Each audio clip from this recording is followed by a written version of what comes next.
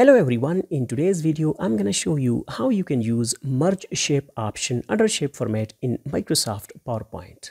Over here you can see I have three set of shapes.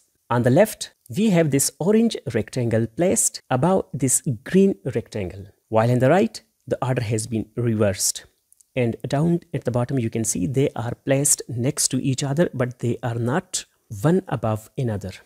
Let me perform the union operation on this first pair.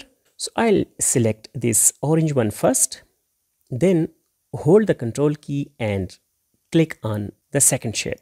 Now you can see we have shape format over here. Click over it.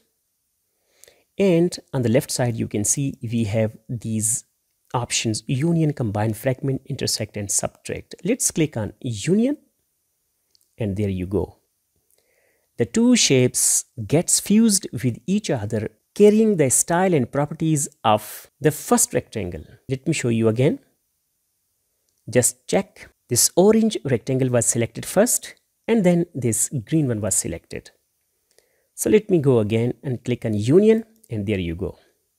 You can see now this combined shape, which is the union of both the shapes, is carrying the style and the properties of the first shape. This time I'm going to select the green one first, hold the control key and select the orange one as well.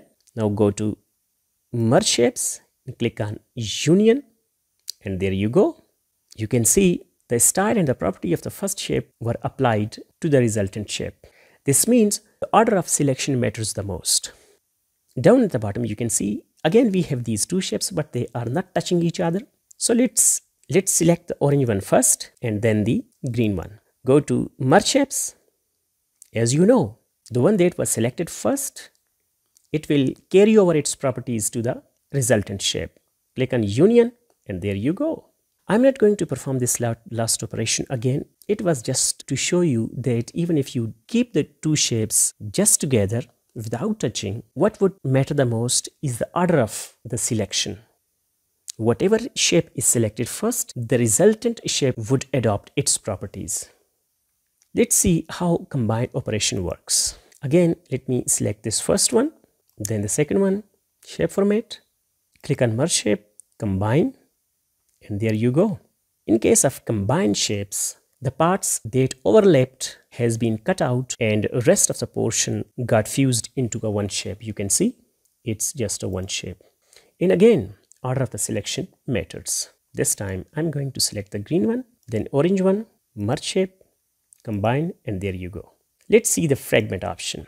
Fragment, as the name shows, create pieces of the set of shapes that are one above another. Again, let me select this one and then the green one. Click on fragment, and there you go.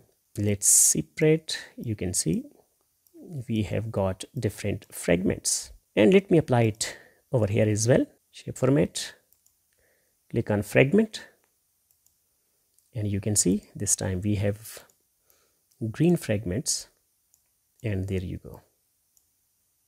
Let's go to intersect now. Let me select this shape format, and intersect. What actually intersect do? The part of the shape that overlap remains while the rest of the two shapes are erased out. Click, and there you go. Again, only the portion that is common between the two would remain and the rest of the shape would be deleted out. Select the second one, go to merge shape, click on intersect, and you can see we have these two shapes with different color simply because we have selected the shapes in different orders. Let's go to the last one. So here we are at the last operation. Let me select this orange one first and then this green one. So what would happen? This second shape would be subtracted out of the first shape. Go to merge, click on subtract, and there you go. This second shape took a part of it with it, and only this elbow shaped rectangle remains because this part that is combined between the two is subtracted out. There you go. Let me select this time the green one, then the orange one. So what would happen? the one that was selected last would be subtracted out of the first one. Go again to merge shapes, click on subtract, and there you go. I hope you have found this tutorial useful. Please leave a like, subscribe, and thanks for watching.